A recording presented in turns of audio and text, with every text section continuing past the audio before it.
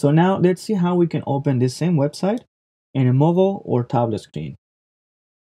With that, I have here the mobile version of the homepage and the mobile version of the artist page.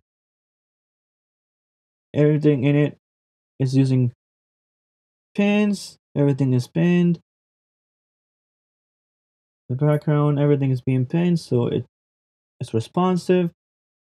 So we're going to select the home artboard, and we're going to go to prototype. We're going to go to breakpoints and simply connect that browser, that artboard to this artboard, and now they are connected as the same page. We're going to do the same thing with the artist. We're going to go to prototype, breakpoints, and connect it to its version.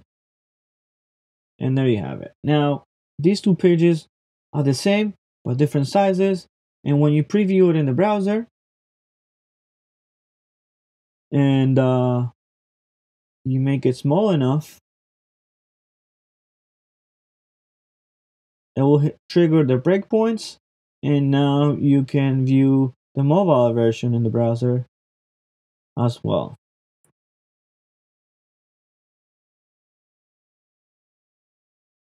And so this is how you use pins, fixed position, and breakpoints in order to create a responsive design in Sketch using Anima.